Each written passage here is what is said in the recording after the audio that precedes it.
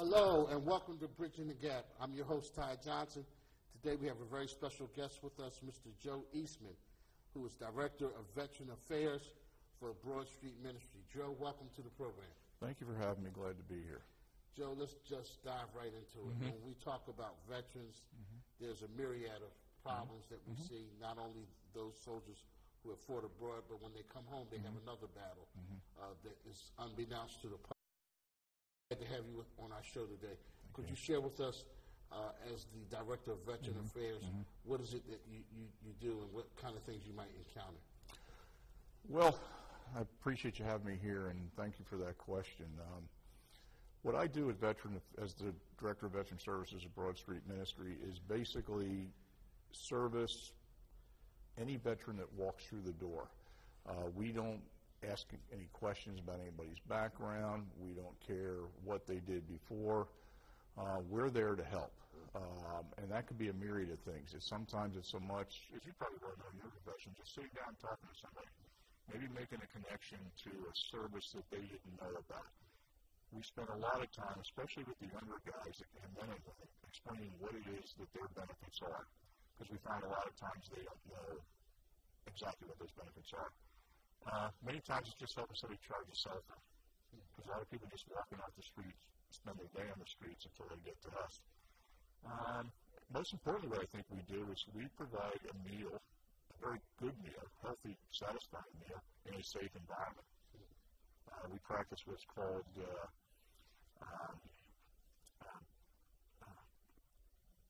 radical hospitality. That's what it's called.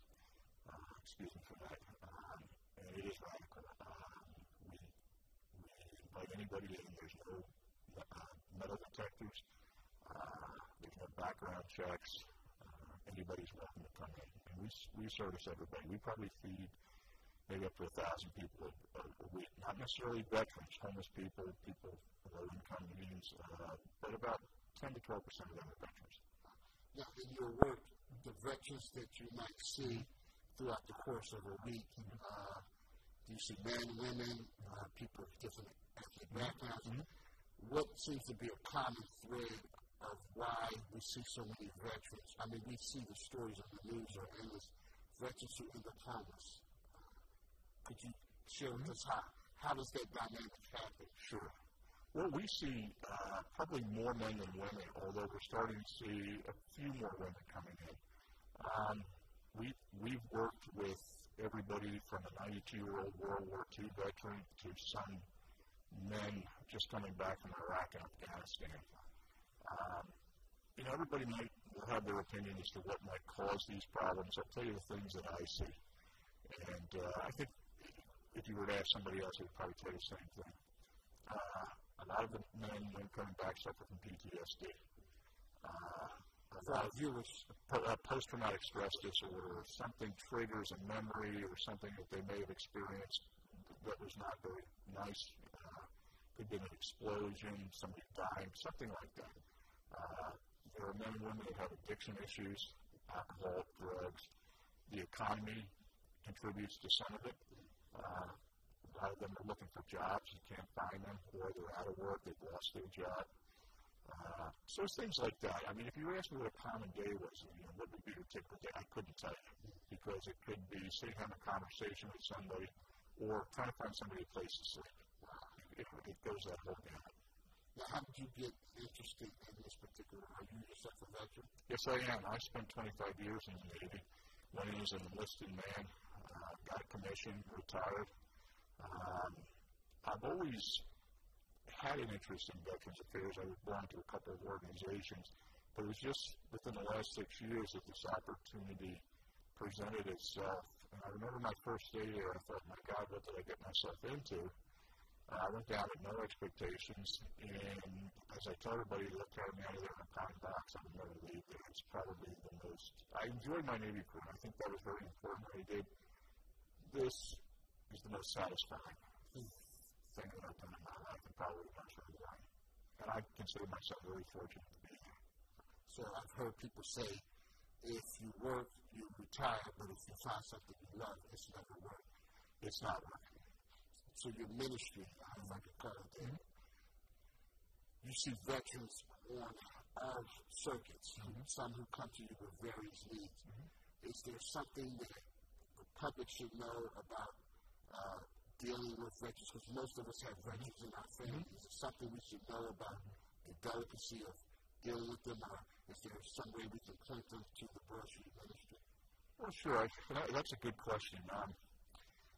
I think, first of all, this is my opinion. There needs to be a recognition that a lot of times there could be issues hiding below the surface that maybe in some cases they're not aware of, or they just don't think there's a problem. I can remember when I was, say, their age, back in the day, so to speak, I would never admit that I had a problem because I thought I could work my way through it.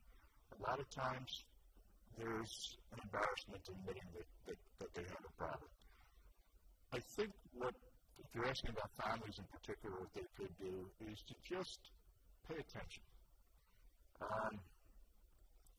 See, are there changes? Can you notice? Is there something that might be different about it? I mean, that's something I hear an awful lot. He's not the same person that he was, or he or she was when they went away. And they aren't necessarily able to tell you what that means, but they just know there's a change. If there are a myriad of organizations out there that people can go to. Certainly they can get a hold of me at Broad Street Ministry. I mentioned a couple now, Philadelphia Veterans Comfort House, the Veterans Group, the Veterans Multi-Service Center. These are easy to find online. What's your website address? www.broadstreetministry.org.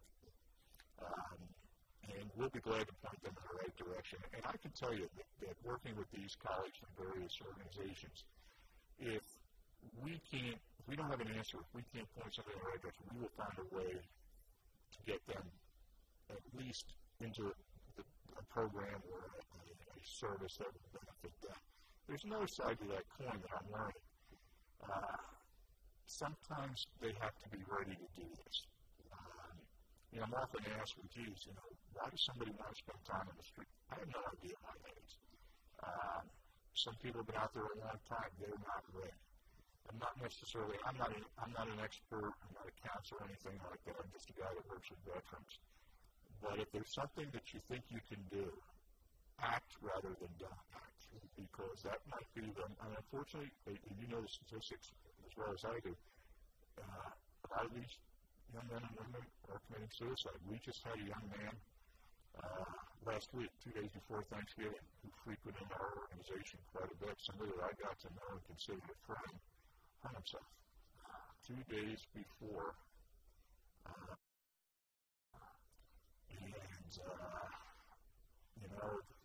Who knew? Who would have known? You would never have known. But as my boss at Convoy, who's probably one of the smartest people I know in therapy and counseling and working with veterans, said that's exactly the type that will do it, the ones you never would suspect. These men and women, especially the ones that have seen combat in Iraq and Afghanistan, and to some extent, the older Vietnam veterans have seen some horrific things. There's an expectation also, if I can add this, that you put men and women, young men and women, or anybody, in combat situations to where every sound could be a potential life-threatening situation. And then you tell them to come back to this country, the United States, and turn it off. It's hard. It's hard. So part of what I find most satisfying is the ability to be able to connect somebody with a service and then see some sort of positive outcome. There's no feeling like that for me. Better than that for me. I'm sure people who come through the Broad Street Ministry appreciate the work that you're doing. Is there a phone number if someone wanted to call? Somebody can call me directly. So I give my cell phone number out. I have no problem doing it. 609-290-8803. 609-290-8803. If I can't do it myself, I can connect them to some place at Broad Street or through one of the other organizations that I mentioned, or in some cases the VA, if they've not used that as an option before. Now, as a veteran yourself, we just recently celebrated Veterans Day. I'm sure as a special meeting, I'm going to talk about that a little later in the program, because my father also was a veteran of the Second World War. And I know some of the stories and some of the things that he experienced were just, mind-boggling. But as a veteran, I don't think those of us who are civilians, so to speak, we don't always get a full grasp of what it is that you guys have experienced on the battlefield or abroad.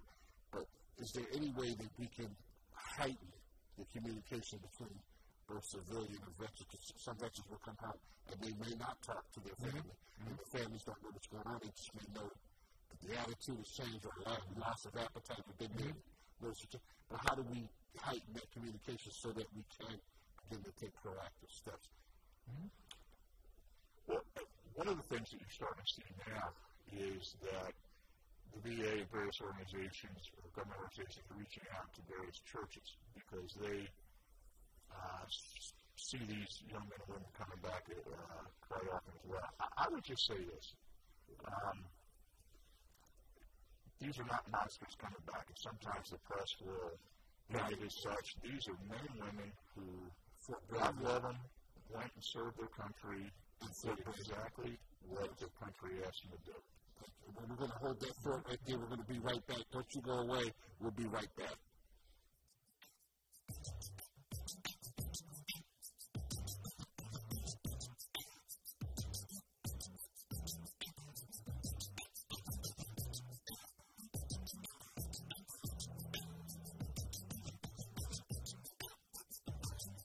Hey, man. Where you headed? I'm just gonna hang out. At the school with Gary and Todd. Yeah, not sure about those two. I've been meaning to ask you. This is Is there any drinking going on in this crowd? No. I hope not, because alcohol can lead you to say things and do things that you really wish you hadn't. Isn't this what you're supposed to say? I know. So if any of your buddies ever pressure you to take a drink, just tell them you promise your dad to do it. And do anything to keep you safe. Okay. Hello. Don't disturb me. I promise. Love you too, Dad. They really do hear you, right? Yeah. So start the conversation even before they're teenagers. For tips on what to say, visit underagedrinking.samhsa.gov. A message from the Substance Abuse and Mental Health Services Administration.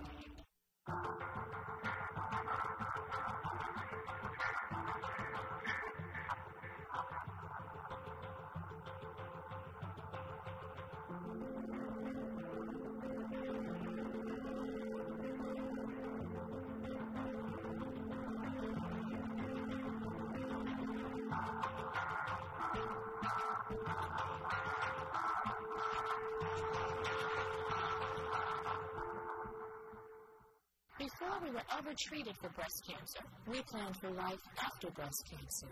We made the choice. That breast cancer would not take something away from us. Unfortunately, not every woman knows her choices. The American Society of Plastic Surgeons is supporting the Breast Cancer Patient Education Act, a bill that will help make sure women who are facing breast cancer surgery are told about all their options. Help bring this important issue to light. Call your member of Congress and ask them to support the Breast Cancer Patient Education Act.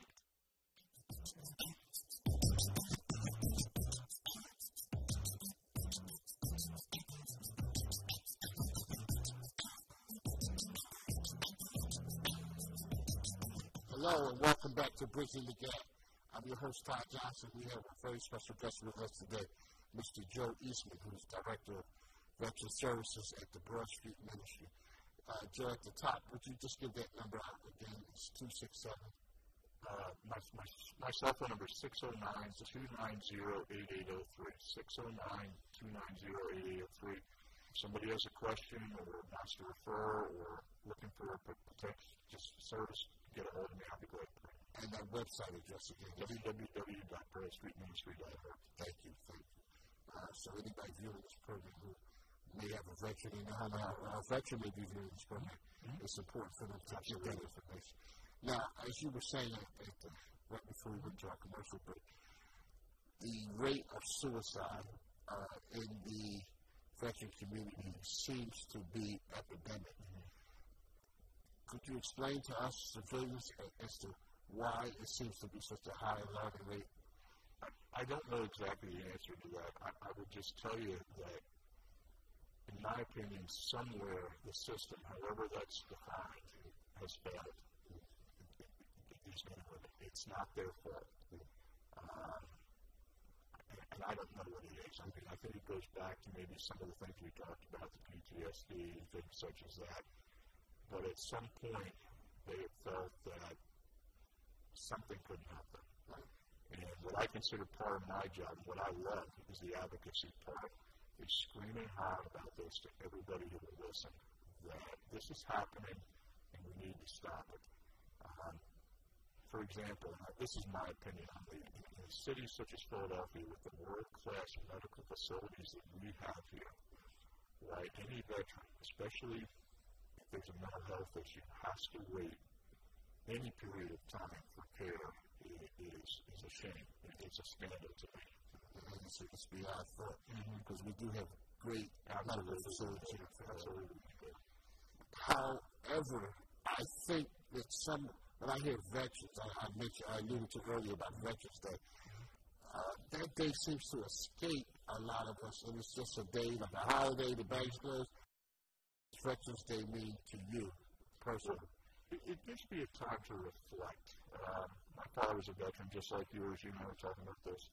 World War II in the Pacific Theater. It just gives me a time to reflect. There's actually 2 days that are very important to me. Veterans Day and Memorial Day. Certainly Memorial Day to remember those who have passed and made the ultimate sacrifice.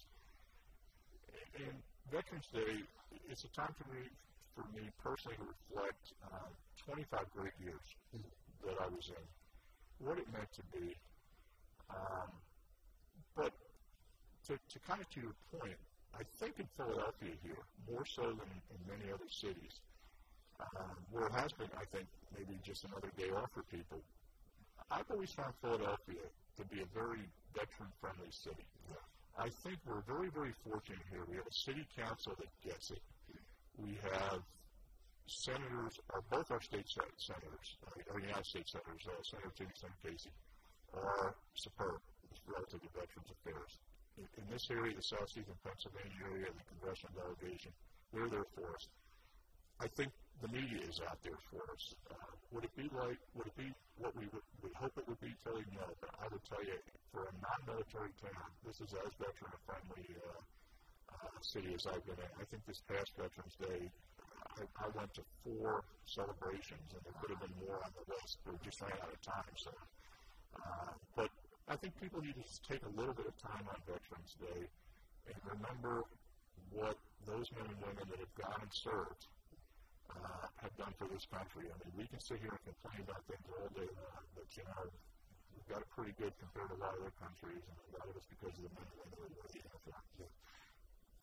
For me, Veterans Day takes on a personal meaning, but when I think about the services that your agency provides, there is a battleground and another fight when the veterans come back from their field of battle that's often not talked about. The PTSD, the loneliness, the isolation, the abandonment that they may experience. Could you just kind of expound on that? Because I'm sure that the veterans who you minister to, you find these problems. Well, it's interesting. I can remember back when I retired. I retired in 1996 after 25 years. I remember that first 6 months. I was thinking, so this is the civilian world that I left. And I remember one day waking up and saying, okay, now what am I going to do? But I was very fortunate. I had a good support system around me. Not today. And I think even those men and women who suffer PTSD and things such as that, many of them have good support systems. I think it's incumbent upon all of us. I think we have to get out there. We have to pay attention. One of the things, and I've had to learn this over the 6 years that I've been at Broad Street, is to listen for some things. Maybe pay attention a little bit more. As you and I were talking at the break, the vast majority of our men and women coming home are fine. They're okay. There's that percentage. And it's that percentage, wherever they are, and who knows when they present themselves, that we need to pay attention to and do whatever it is we can to get them some help if they need it. And if somebody feels it's overwhelming to them, call me, call one of the other organizations. We'll take it from there and we'll try to work with that family. But I would also say this, and this is, again, a personal opinion of mine. I'm not sure if you can push it. I just don't know. I don't know if that causes as much problems as anything else, but one of the things the military is doing a lot better now, we're making these men and women more aware of what's available for them coming back. That is something, I'm sure it's happened throughout the country. We veterans of Philadelphia have really been pushing that. These transition assistance programs need to be better. When I retired, basically it was kind of on my own. Right? I guess I was going to be able to figure it out, but it's kind of overwhelming no matter how much, all the time I spend. It's overwhelming when you come back. In the homeless rate among veterans, there have to be several, a few really good housing programs available for veterans, and especially those who find themselves out in the street who want to come out off the street. Sure. Is there something you can suggest? Sure. I think there's several. I think that Project Home is very good. They have a very strong veterans component there. We at Broad Street really don't deal with the housing part of it just by the nature of what we do, but we can connect people with programs. Veterans Multi-Service Center, the perimeter, which I think a lot of veterans are aware of, is really, very good. Philadelphia Veterans Comfort House. The VA, if nothing else, I mean, you'll hear all kinds of stories and, whether or not they're true, who knows. But if I was a young veteran, or if a young veteran presented himself, I'd say get up to the VA, get evaluated, get with one of those counselors, let's see what you're. If for any veterans that might be listening, especially the younger guys, you have more benefits than you think. It's a misconception that you have had to retire from the military, spend as much time as I did, in order to get benefits. Now, our benefits are a little bit different because I did more time. But if you have an honorable discharge or general discharge, you're going to be fine. Get up there and find out what you're entitled to. Because if you don't do that, you're going to work. I see this from veterans every day. They've missed out on years, just education benefits. Just the education benefits because they didn't know. They didn't ask. I remember around the Second World War when those guys came home, they had the GI Bill, and a lot of them took advantage of it. Schools, start businesses, sure. So I salute yourself and many other veterans who come out back into civilian society and have done well, because I look at your track record since '96, and you've done quite well to make that adjustment. I'm sure there are a lot of veterans who have. But we tend to focus on those who have had problems. And it just seems like you hear story after story of veterans who just were not able to reacclimate themselves into the mainstream society. And our heart goes out to them. What do you say to those families who say, hey Judge, my sister or my brother or my uncle or my aunt just doesn't seem to be able to make that adjustment? Do you say to them, go to the VA and start there? Is that a good start? Well, I would tell them, first of all, that your son or your daughter is a very special person just for what they did. And we owe them something. If somebody were to come to me, I would say, what is it that you think that I can do? Because I've actually had those types of conversations. If they were willing to come in and talk, we have some excellent counselors at Broad Street Ministry that can sit down. So I think some of the best. I've taken people up to the VA if they think it might be a little bit intimidating. Right. We've had people come to us. There is not one set prescription for how to do this. There may have been at one time, but what I think we're finding now relative to a lot of people who are working in the veterans field right now, there's kind of an entrepreneurial attitude now. For example, I had a gentleman that was in his 60s.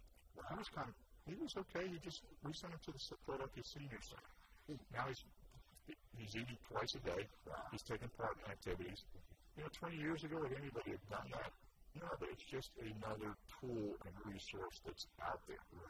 And we have a pretty good network of veterans in the city that if one of us doesn't know how to do it, we can get a hold of somebody that does. But I would just say contact us. Contact the VA. The VA can help you. But just don't assume that there is no help there. There's an incredible amount of help in Philadelphia for veterans now. more so than, in fact, many military towns that I've been in. This is, if you've got to be somewhere, Philadelphia, I think, is the place to be right now. That's great to hear. That is great to hear because someone doing this program may be able to find the help that they need or help for their loved one. For me, I'll connect them with somebody. I promise you. Often we don't get to thank you for the service that you have provided for our country, but for this program, I just wanted to thank you, not only for the service that you provided during your tour in the Navy, but the service that you provide now. I think it's just equally as important, ministering to the veterans who so much need help and need your services. You're doing an outstanding job, a yeoman's job, and you may not always get the accolades or credit, but you are doing an outstanding job. So I salute you tonight to just let you know that I'm very proud to have you on our program. I'm blessed to say that I know you. So thank you very much, Reverend Johnson. I would just tell you that it's programs like this that help us do the work that we do. Thank you very much for having me. Well, we appreciate you and keep up the great work. That's Broad Street Ministry, Joe Eastman, a great guy, Director of Veteran Affairs. Again, I'm Todd Johnson. When one's on the right, another's on the left. When we reach towards the middle, we begin to bridge the gap. Until next time, love somebody and be nice to everybody. Bye for now.